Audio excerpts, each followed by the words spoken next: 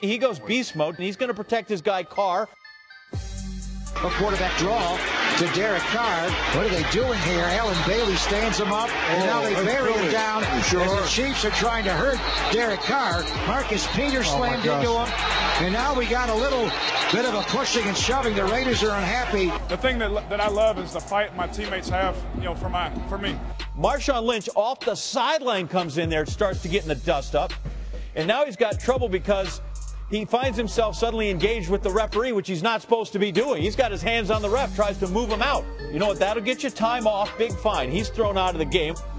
He got to learn. You're going to learn from that, Marshawn. You're going to learn from that and move forward, man.